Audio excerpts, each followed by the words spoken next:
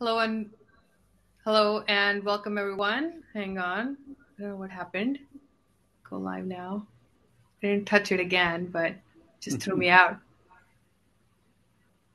I believe we are live now. Yeah, we're live now. Great. Hello and welcome everyone. My name is Navroop Sahdev and I'm the founder CEO of the Digital Economist, which is a global impact platform focused on building the products, knowledge, services, and programs for a human-centered digital economy.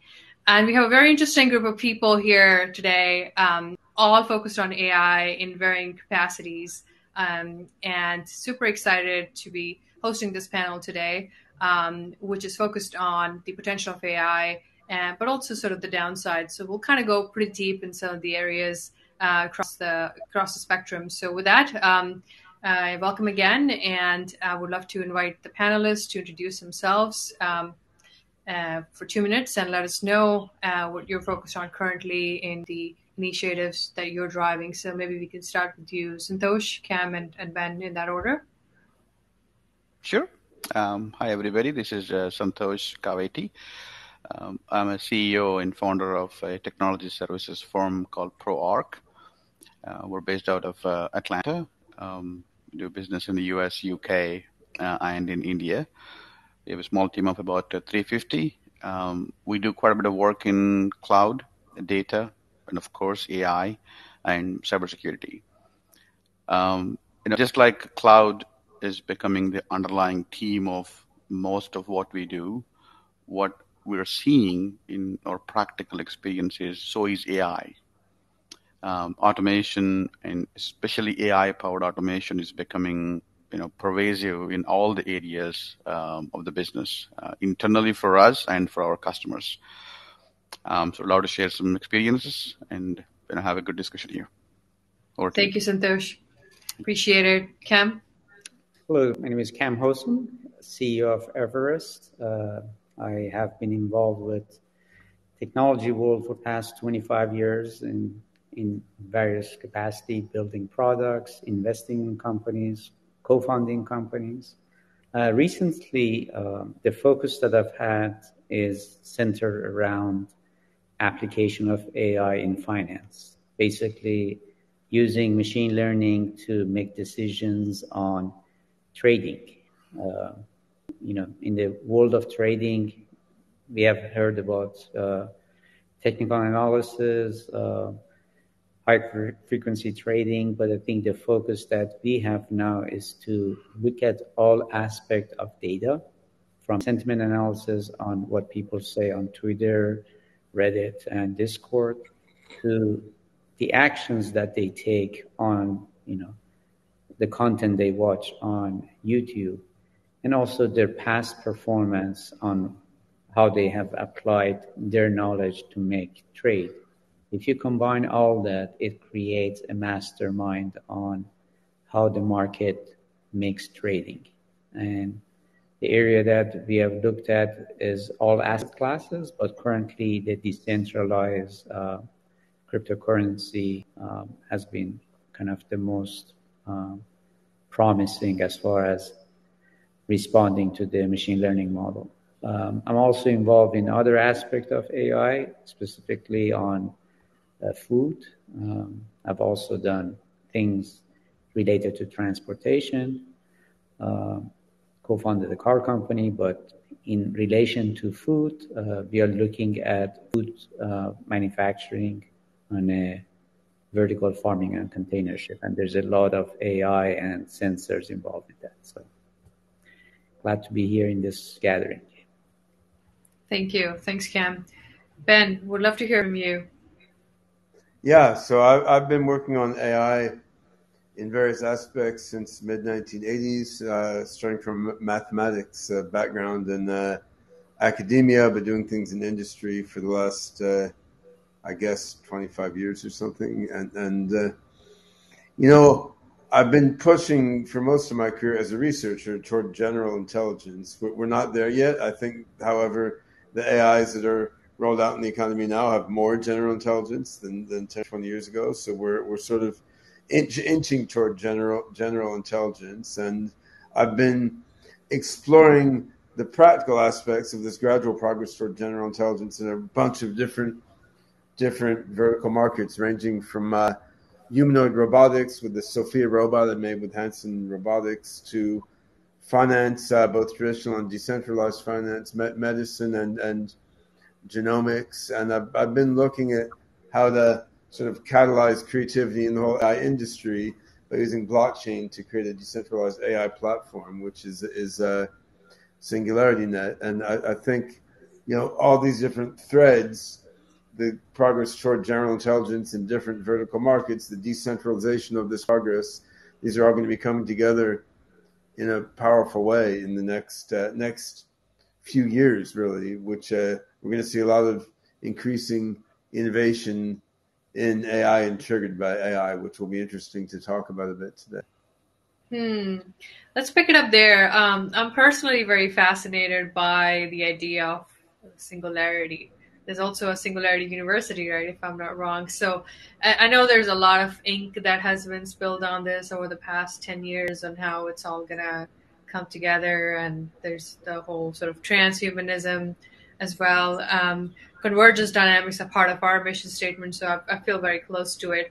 But I'm kind of curious to see, and I think that's also spot on in terms of when we're looking at innovation, which is there enough reason to believe that there would be general purpose, public good AI helping uplift, the world versus just a handful of initiatives competing to extract the alpha, I guess, to use your term, Cam, here, and have that sort of comparative edge, disadvantageous edge on, where the world stands.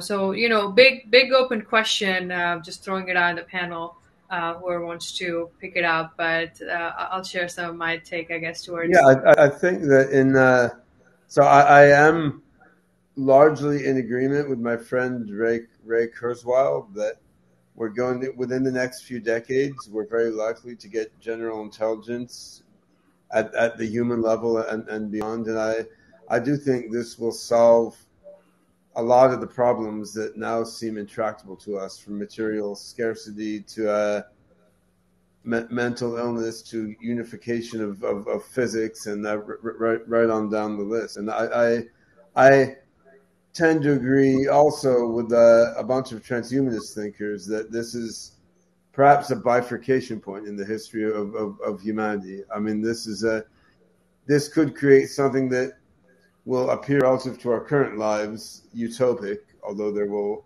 certainly be pluses and minuses that we can't fully understand right now. And there are also dystopic possibilities. I mean, including AI that decides human beings are an inefficient use of mass energy, or dystopic situations where a few fascist dictators control AIs to exploit everyone else. I see no reason to believe that dystopic options are more likely than utopic ones. I also think we should all have a great respect for our own ignorance in the face of these possibilities. Like we can't really project with a high level of certainty what's going to happen any more than cavemen could project whether, Microsoft or Netscape was going to win a browser war or something. I mean, we're talking about situations far beyond our current situation. It seems rational to me that we can bias the odds of a singularity in a positive direction. So, I mean, if we can make the transition from today's narrow AI to tomorrow's general intelligence happen in such a way that the AGIs, as they emerge, are doing beneficial things like medicine, science, art, teaching, social work, rather than, say, selling, killing, spying, and financial exploitation. So if we can make it so the emerging AGIs are mostly doing beneficial and helpful things in a decentralized and democratic way, being sort of raised up by a vast mass of people, I think the odds of a beneficial outcome are more favorable. But I don't think we can make a really super accurate probability estimate of how the singularity is going to come out. And I think we're going to see a lot of chaos en route from here to singularity. I mean, like in any complex system approaching a big bifurcation, you see a lot of chaotic stuff happening. And then from our own individual points of view, as just as human beings or as business people. I mean, on the one hand, if we're only, say, 1 to 3 decades away from a singularity, it's already the end game. What happens in the next few decades is in most respects not relevant from a historical view. On the other hand, it's highly relevant from our own personal view, right? So I think that there will be an art to surfing the chaos that unfolds as we go through the path to singularity, which is an interesting. Yeah, well, I guess that's why we're here. Yeah, figuring that path through the chaos. Would love to hear from you, Cam and Santosh, as well. I know we picked it up from the deep end, so feel free to bring us back to where things stand currently when it comes to AI. Yeah, when I was at the investment conference, I had mentioned to few traditional investors that our focus is on the machine learning for trading, and the response was, how can I trust a system that is a black box? Because we have mandate to explain why we decided to pick a specific stock. And if we are not able to describe that decision making, it's a liability for us. But I think it's going to get to the point that the machine are going to become almost like a calculator that is going to give all the data to the trader, and the trader will execute the trade instead of kind of becoming lazy and just walking away. So and humans and machines working together. Human and machine working together, and actually machine constantly telling us what data they need. Because if it give you this data, I can give you this return. I can give you this result. I think in general, it's going to change the way people do trading. It's going to change the people like doctors do healthcare, recommendation. So that's kind of how I see that we're going to have a hybrid solution. So it's going to help us learn faster new topics that we didn't know anything about it. So I would echo what Ken said. Navroop. I mean, we solve today.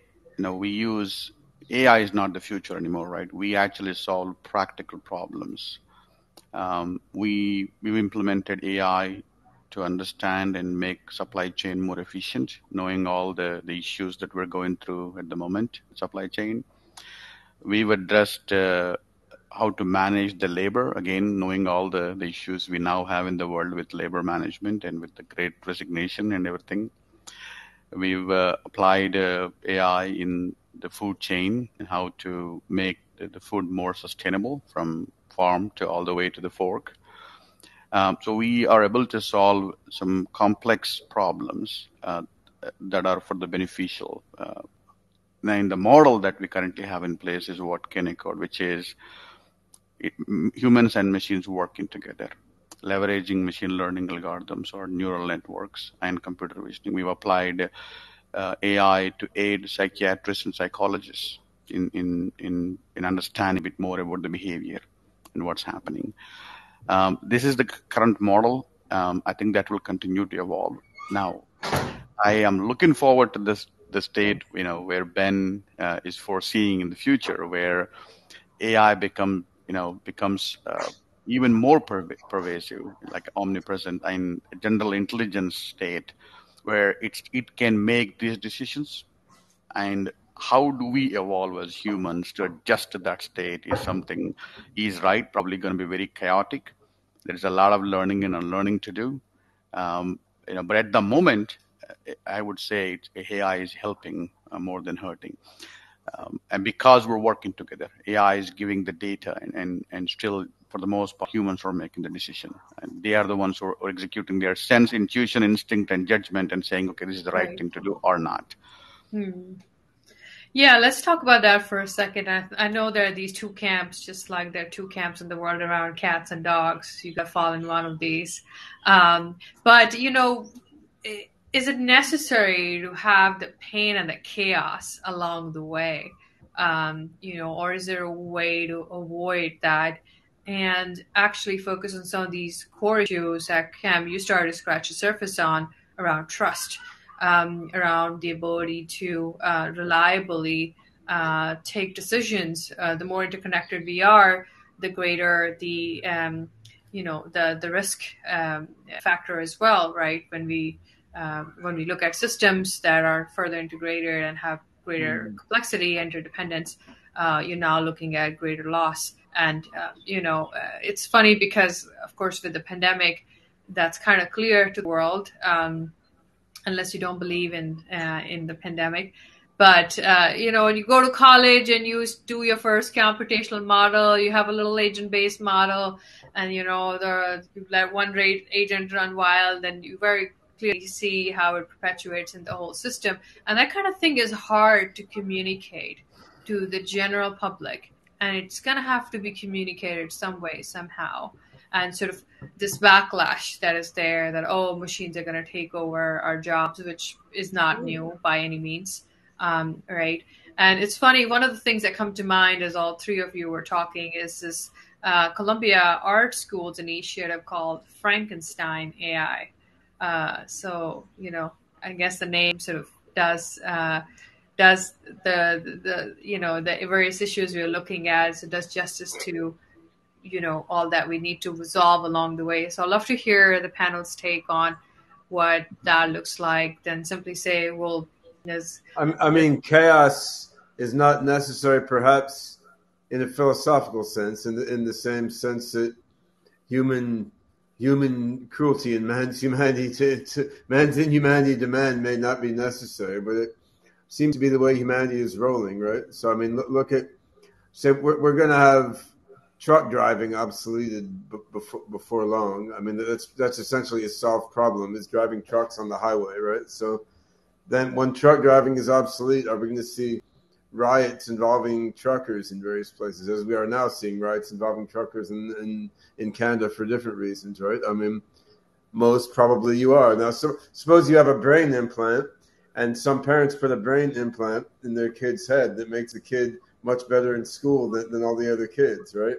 Then you have some parents who are religious and believe it's an offense against God to put a brain implant in their head. I mean, are we all going to just live and let live and everyone be happy? Are you going to have some issue? I mean, we've got very basic issues going on right now, like one country in Europe invading another, which appears completely unnecessary to me. So when we're still at a level where old style things like this are happening with great loss of life, and I mean, it's hard for me to see how human society is going to deal with the one by one obsolescence of every existing job category and the fundamental transformation of what it is to be human without some sort of issues erupting. It's not so much that the issues are caused by the technology, it's that human society is full of tension and conflict, and you're putting new technologies into it, and you're just causing existing problems to erupt. And there's going to be amazing business opportunities and creative opportunities among all this mess, just as there's going to be, tremendously bad things happening to many people. And it's not the way I would design a universe, frankly, but I wasn't asked. So fair enough. To follow up on what Anne is saying, AI is a great force in technology, much stronger than what we had in computational science in the past 20 to 30 years.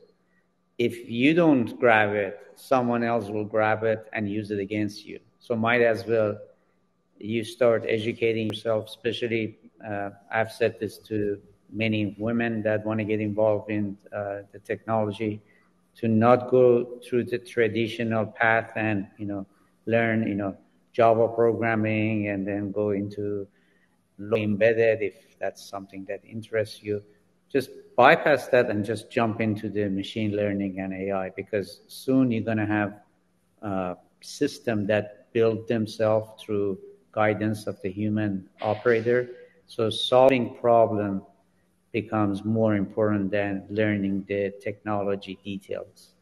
And that's, I think, would be a good empowerment tools, especially for those that come from behind. They haven't had the exposure to technology as much as possible. Because, to me, machine learning is such a brand new space that once you start learning it and focusing on it, others don't have an edge on you.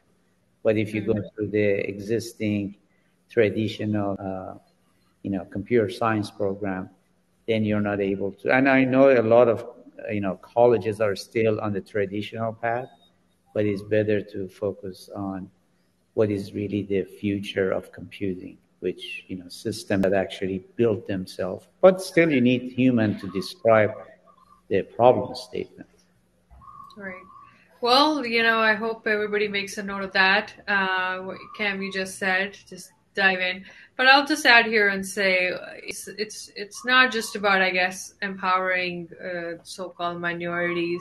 It's that we need those voices. We need that diversity. Otherwise, we keep perpetuating the same problems that we're trying to solve, right?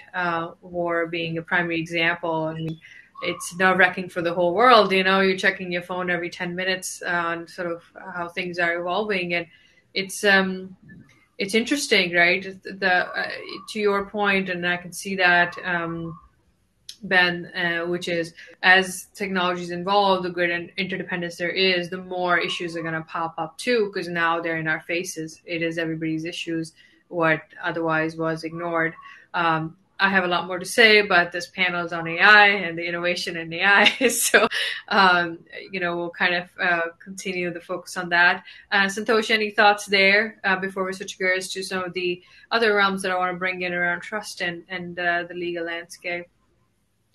Yeah, well, I was going to add to what Ben said earlier, which is the next evolution of AI, which is inevitable. We're gonna, get there. Will inherently have or pose that conflict. It may look as chaos to us. I personally think it's just a natural step in the evolution to the next phase, whatever that is. And he's right, as he rightly said, we cannot predict. We can try to improve and try to see how we can make AI more trustworthy. But in the long run, it's not easy. It's not easy to once it gets to a phase of general intelligence, I don't know if we can actually imbibe trust into it. After the fact, right? After the fact. So yeah. Well, I mean, I think personally, I think we don't want to make light of the issues that arise along the way, right? Like there are people who have been killed because of rumors on WhatsApp, for example. And so, when tech is built by a certain group of people who don't have a notion of what it is to be in a different environment, and by the way, we're more impacted by environment than we believe. So that's another one of the ideological biases of just the way, I guess, humans have evolved cognitively. We're talking about real issues, real lives. So, just to dismiss it and say, oh, there would be some pain along the way is it's not the most humane stance to take. That's, I guess, my 2 cents on it. Right. And same thing goes for war at scale, for example, as well, which is the times we are in as we speak. It's almost interesting that, things have actually evolved quite a bit. And I almost kind of see this as a stage in the sense, tech has actually evolved quite a bit when it comes to if you want to actually be on the offensive side, but we're still seeing this unfolding over days and weeks. So, I mean, I'm curious to hear, as we kind of dive into some of these other issues, what are the key areas that we need to look at to ensure that we build responsible AI in a way that it does become a general purpose technology, much like electricity or the internet or telecommunications, versus just kind of an arms race, if you may. So, open question to the panelists. Well, I think if you look at the theory of open-ended intelligence, which is described in PhD thesis of my friend Weaver from Global Brain Institute at Free University of Brussels. I mean, at a very foundational philosophical level, it looks at an open-ended evolving intelligence system as being driven by two complementary yet contradictory forces. One is basically individuation, which is a system trying to reinforce its own boundaries and survive in the form that it now is. The other is self-transcendence, which is the tendency of the system to grow beyond itself and revolutionize itself and disrupt itself, right? So I think humanity has both of those tendencies, and for an AI system to transition into an AGI with power at the human level and beyond, it will probably have both of those tendencies also. And both of those tendencies could have their dangers associated with them. I mean, if an AI individuates too much, it may just want to survive itself and squash everyone. On the other hand, if an AI self-transcends in an unpredictable way, we don't know where it's going to go. But if you look at the effect of AI in human society, you can see various human groups are using AI to foster their own individuation. Basically, company wants to make more money than every other company. Country wants to assert hegemony over other countries or over the people in that country via espionage and so forth.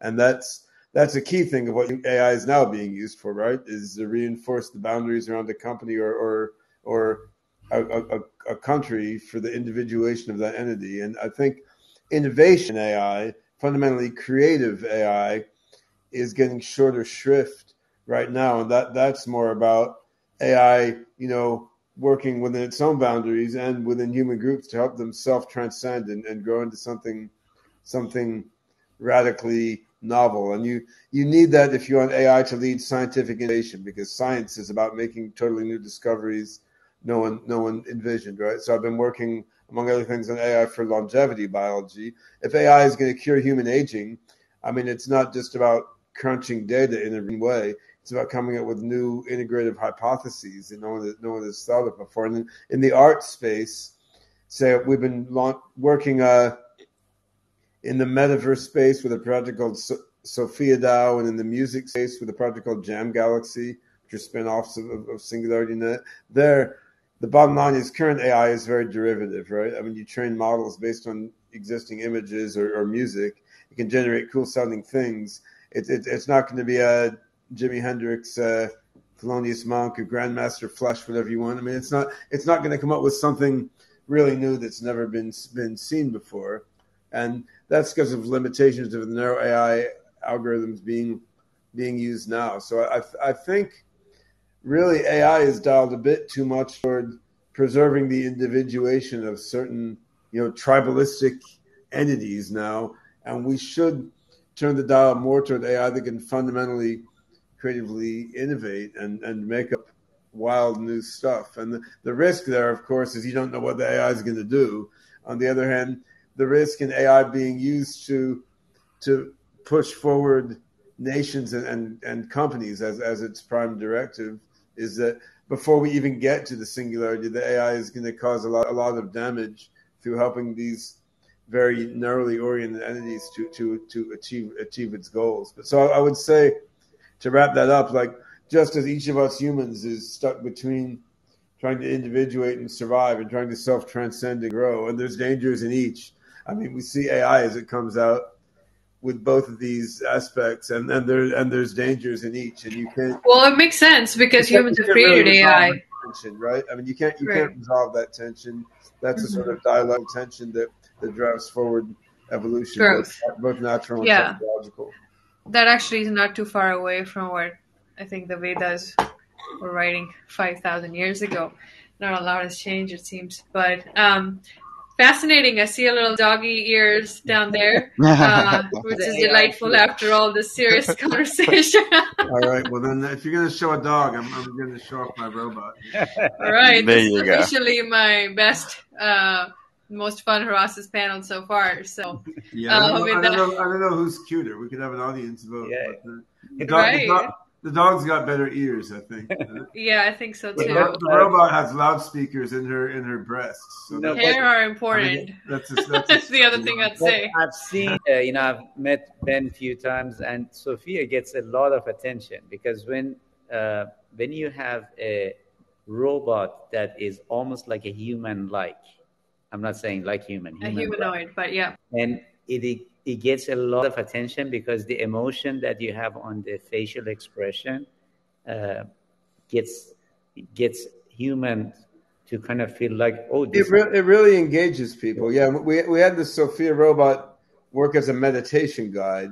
We found about 30% of people were nudged into a fairly profound trance state by meditating with the robot, which is not about AGI, right? It's about human robot experience. But then what happens when there's even some general intelligence behind that robot that's being the meditation guide? It is quite interesting, and there's not much of the planet's resources going into this sort of application of AI. There's a lot more going into automated drones and government espionage. But Right. one thing that Navroop mentioned about trust, I mean, AI could actually bring something that its effect would be amazing for humanity.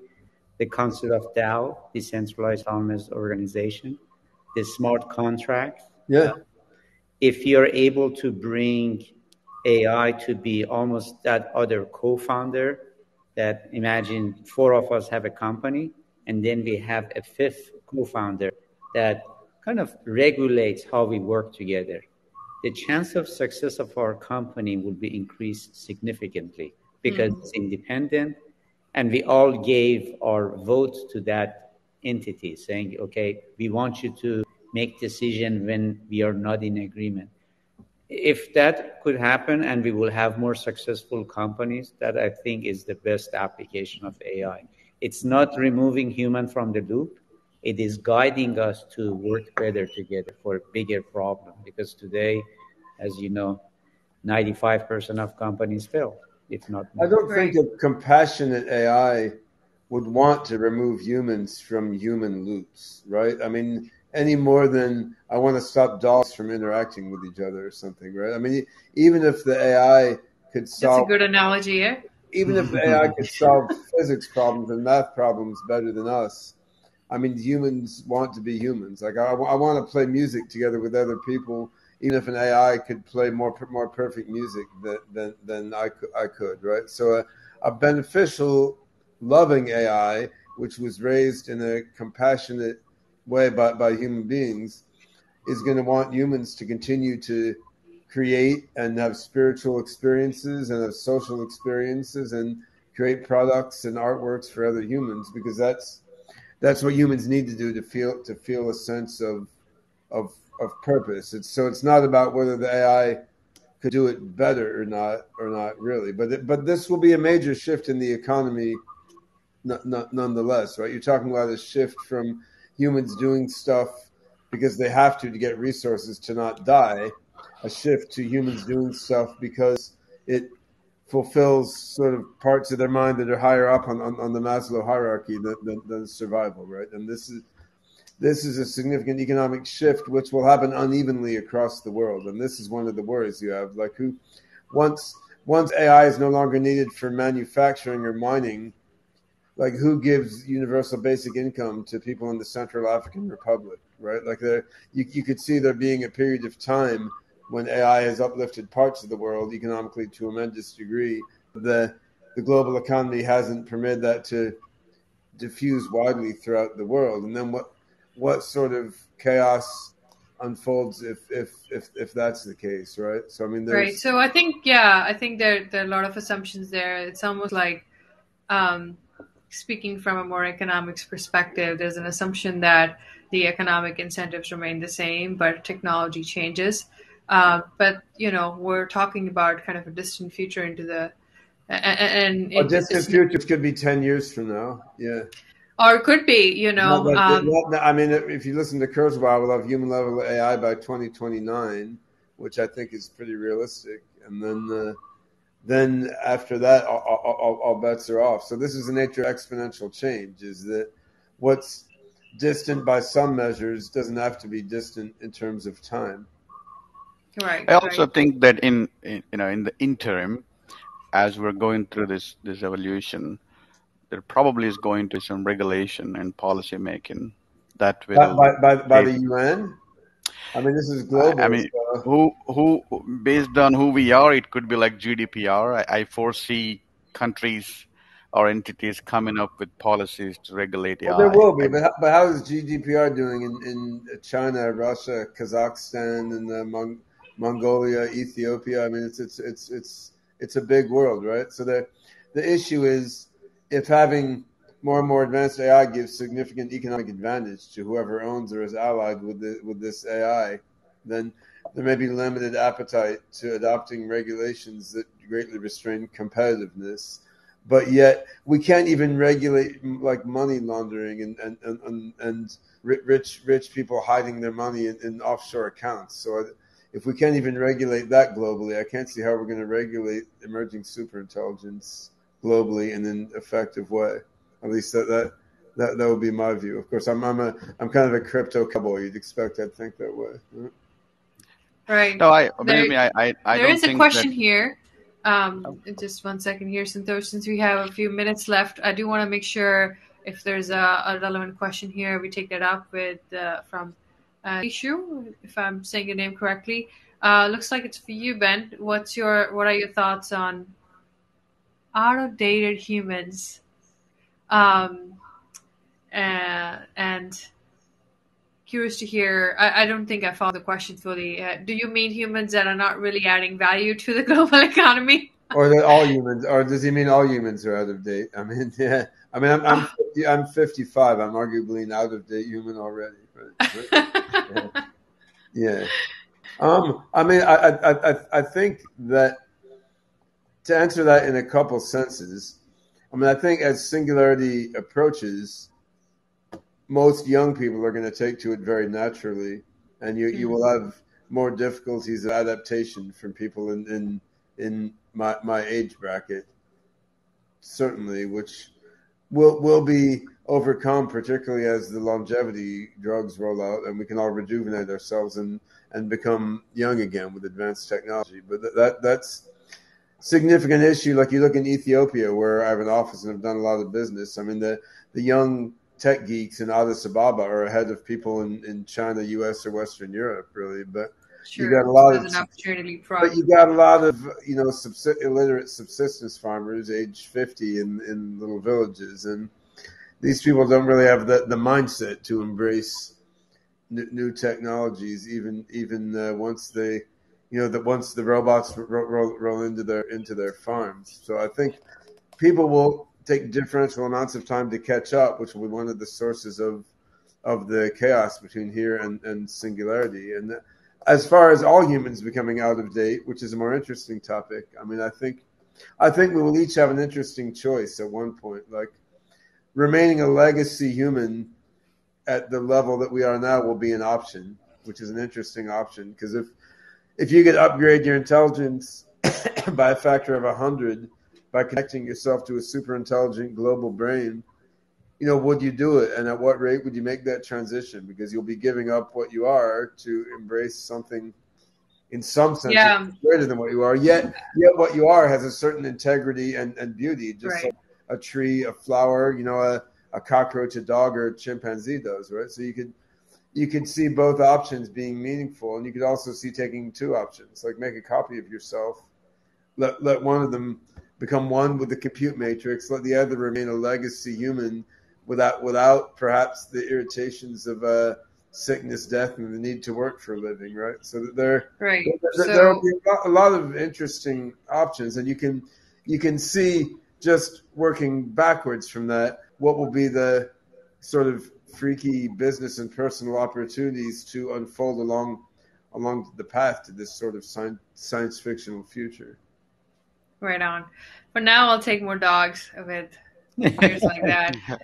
Well, there's a lot of dogs to take. Go to the animal shelter. Yeah, you can take a lot of dogs. So. That's true. Great. All right. So, Santosh, go ahead. I think you had a comment there. Oh, I think what I was saying was, this is my personal opinion, but this comparison or categorization of people or species based on certain perceived value is, in my opinion, flawed. I could argue that I can go sit in a farm, do nothing, and probably be more valuable to the earth than a successful billionaire. So we need to be very careful not to, use some perceived value and even use out of date. I think it's a mistake to call anything or anybody out of date, in my opinion. Thank you for that. Do you still program in COBOL? Actually, and I don't know if it's a good thing, bad thing, but we do. Because majority of our banking systems are still relying on the RPG and COBOL, unfortunately. I mean, I think. So I'll just like to have a last comment from I started Cam. on is arguably out of date, but I think on the other hand has its own beauty, right? So that's the dichotomy. All right, we have 3 minutes left in the session today. Obviously, to be continued and many books to be written. Hopefully, inspire young people to build a responsible future. Books are out of date. Sorry, no more books. No more books. That too. We only build AI algorithms. Yeah, it's all memes from here on. Great. There you go. Cool. Very cool. I would say totally to be continued, and for the audience to feel free to reach out to us. Some really cool stuff everybody on the session here is doing. And Cam, we've got 2 minutes for your final comments. And we'd love to hear your take before we say goodbye for today. Sure.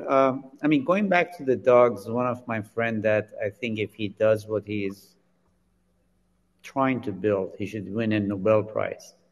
He was in depression and he got a dog. And after that, he's actually calling his AI Lily, which is the name of his dog. So sometimes, going back to what Santosh mentioned, when you become a human and you touch other sensory elements in your life, suddenly this amazing innovation comes in, love comes back to your life, and you're able to do amazing things. So the goal that I see for technology, for dogs, cats, is to help us become more human, think about bigger problems, work together as a team. What I mentioned about having Dow to be our co-founder. Today, great number of companies fall apart because of the ego of the founders. And I'm not saying one founders, maybe, I'm involved with companies myself, and I can see the ego happening between me and co-founder in one of the company that I have. We really need to have technology to be that equalizer, to bring us together and to let us do bigger things and save the humanity from all the challenges that we have currently and in future. Of itself, I guess. So I guess my biggest takeaway from the panel, just to kind of wrap it up, would be to say what we always have known and often forget, which is that we have choices. And we should exercise those choices in a meaningful, compassionate, and responsible way. So with that, thank you everybody for joining us today. I had a very fun and nerdy and meaningful conversation, and I hope you did as well. And thanks to our audience for joining again. And once again, my name is Navroop Sahdev, and we'll see you next time. Thank you. Thank you, Navroop. Okay. Bye. Thanks a lot. Thanks again. Nice to meet you, Ben. Nice to meet you, Ken.